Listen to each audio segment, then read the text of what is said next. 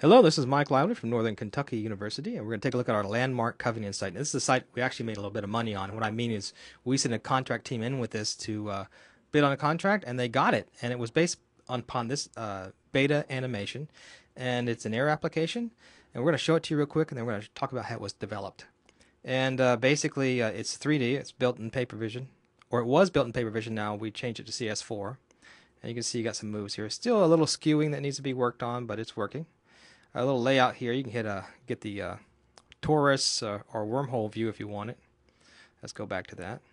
You can pan it, and you can zoom it. And if you click on one of these little markers here, up comes a image with text. You hit the audio button. It plays an audio for you. The first public service of the Episcopal Church And you can scan with that. was held on Sunday evening, May 8th, And that works in 3D as well. So you skew that and scan. The cornerstone of the first church was laid on June 24th, 1843.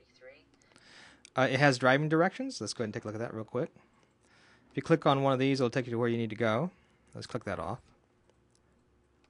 And if you hit directions over here, and you click on one of those, this little penguin animates and actually gives the text up here. It tells you when it's turning. Watch real quick. You take a turn here. Yep, turn left, east, 2nd Street. There you go. And that's pretty much the application, and I think they walked in there, and it just, blew them away. They thought this was great, and so they got funded.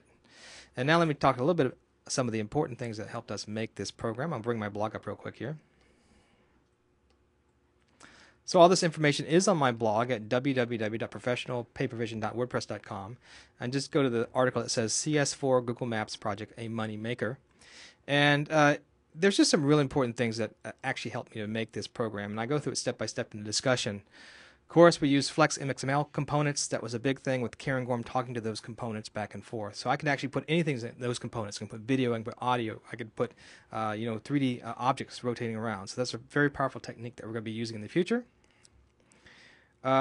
We use the parent-child 0 to remove what was ever on the screen and then place the next, for example, a tunnel you saw, the wormhole, put that back on, and use this basically just remove child, add child by naming and by the 0 element. Of course, you already saw the drop-down list, which worked well.